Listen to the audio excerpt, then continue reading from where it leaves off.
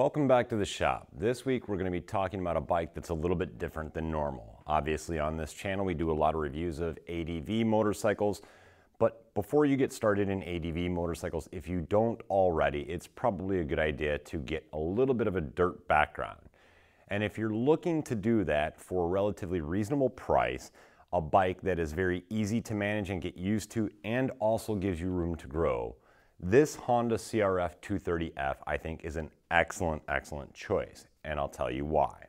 So this bike here is a CRF230F. It is not the street legal motorcycle. So that's the first thing to note about this, is if you are looking for something that's street legal, the CRF250L is probably the bike that you're looking for. I have not ridden that bike, I can't speak about that bike, and it is a very different bike than the CRF230F that we have here. This particular bike is a friend of mine, Ernie. He was nice enough to let me keep it out here at the shop and use it, and I've done a lot of riding on it. Other friends of ours have also done riding on it. It is a very robust and, in my opinion, an underrated machine. I say that it's underrated because this particular bike falls into the category of what most people would call a trail bike. And like a lot of riders, we oftentimes get caught up in the need for more power, bigger suspension travel, air-cooled versus liquid-cooled, all these factors. What I want to highlight about this bike and others similar to it, like the Yamaha TTR, is that these air-cooled machines, although they're older technology that has a rear drum brake, for example, they're still very capable motorcycles and can teach you a lot of the fundamentals that then you can transition over to either a larger off-road enduro motorcycle or even the larger ADV bikes. The reason why I like the Honda CRF230 so much is because, one, it is a Honda, and as I've said before in other reviews like the Africa Twin, nobody beats Honda when it comes to pure reliability. This bike in particular stands out even further because of the fact that it is that air-cooled motor. Air-cooled motors, although they're not the latest technology, they've been around forever. They're very durable. Because it's air-cooled, the components are built heavier duty, so they're able to withstand those temperatures that come from being air-cooled. A byproduct of that, essentially what it does is it makes the bike very durable. Low maintenance, easy to get to the air filter, easy oil changes, dirt cheap in every single regard, yet extremely capable. This particular bike has been in the shop now for about 1.5 to 2 years. I've personally ridden it in the yard, over obstacles, everything that I have laid out here that I used to go over on the trials motorcycle, except for the steeplechase. I have not been over that on this bike. I don't have the skills for that. I am confident that it could be done on this motorcycle. However, the logs, the tractor tires, all of those things, this bike makes it over very well. And one of the reasons why it does that is because it instills rider confidence.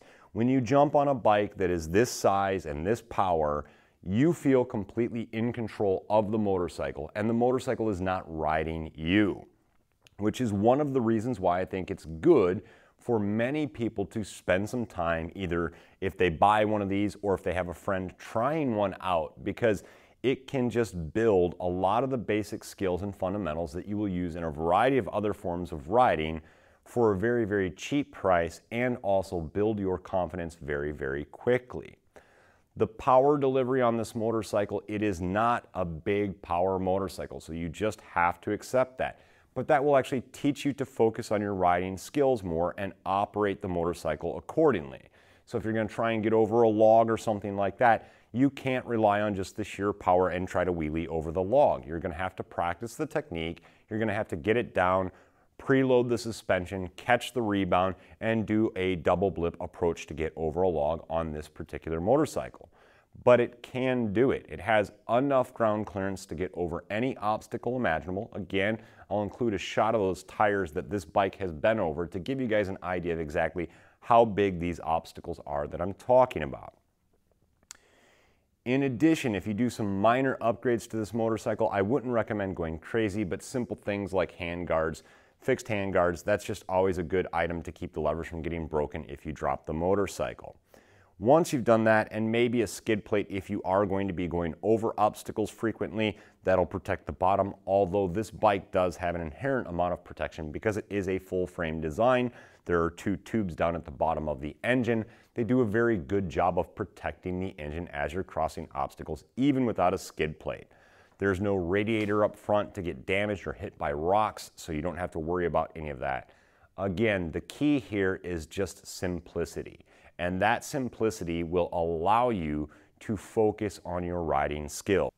As I mentioned earlier, this bike does have a rear drum brake, so it is not ideal for locking up the rear and learning to slide the bike around, but that drum does do a reasonably good job and will allow you to do it and get the practice at that. Because the bike is smaller, if you're trying to practice pivot turns where you're planting the front wheel and rotating the rear around, again, you'll have to give it a lot of gas, but it can do it, and it can teach you all of those fundamentals that, again, apply to a variety of other forms of riding. So highly, highly recommend this particular motorcycle, especially for newer riders. Speaking of newer riders, I'll share a story with this particular motorcycle. A friend of mine had two girls who had reached their 17th birthday, and they were interested in learning to ride a motorcycle. He asked me if I would be willing to teach, and although I don't claim to be a teacher or an expert by any means, it was just the basics and the fundamentals, so I agreed to do it. I had taught my own son many, many years ago the fundamentals on how to ride a motorcycle. This bike in particular was the bike that was going to be used, and it worked out really well because it's large enough that 17-year-olds still fit on it comfortably, but it's not so large that it's intimidating. Bear in mind that these two girls had never driven a manual transmission in a car, let alone put a leg over a motorcycle. So they showed up with appropriate gear. We spent about 15, maybe 20 minutes here in the shop going over the basic controls and fundamentals of this motorcycle, and then we headed out to the yard to do some practicing. It took all of an hour and a half to teach both of those girls, taking turns on this motorcycle, all of the fundamentals to get down the clutch, the shifting, the brakes, front and rear, all of those operations, and within an hour and a half on this bike, they were able to go from absolutely no experience to riding around confidently, applying the front brake, the rear brake, shifting through gears, upshifting, downshifting, all of the basics. So again, if you have a younger or a newer rider, this is the perfect bike to get them started on. If they outgrow it, they hold their value really well and you can always resell it.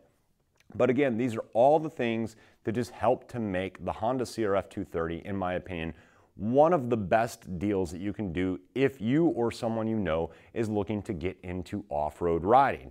Or again, if you're an ADV rider that came from a street background and you want to get a little bit more off-road experience and do that without starting off on the big 500+ pound ADV motorcycles, this is a great option for that too. I would highly recommend this bike. It's one that, again, is very, very durable, very, very cheap to buy, very, very cheap to maintain, and it really is a capable motorcycle. A good rider on this bike in like a hare scramble or something like this could probably outpace most C-level riders that are riding more of a KTM or a Honda 450F or something like that, simply because they have the skills and they can use the bike to its fullest.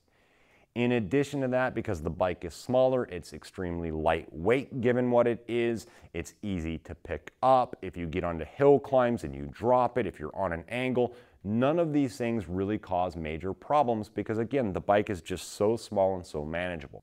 All off-road Hondas, from my experience that are carbureted, do tend to run a little bit rough with stock jetting. So I'd recommend looking online, finding the right jets, and getting those replaced because they can take a significant amount of time to warm up before the throttle response becomes really, really good. Once they're fully warmed up, then it's perfectly fine, but again, it does take some time, and that's a small fix with just some jets and a little bit of time, so not a big deal. This particular bike has been ridden by a wide variety of riders, myself included. I am 5'11". Yes, it is on the smaller side, but it's perfectly comfortable. I've had a friend that's over 6 feet. He's ridden it and he's managed it just fine. Obviously, he'd be a little more comfortable if it had a taller seat or some bar risers, but he managed it and had fun on it. So again, it can just appeal to a very, very broad spectrum of riders.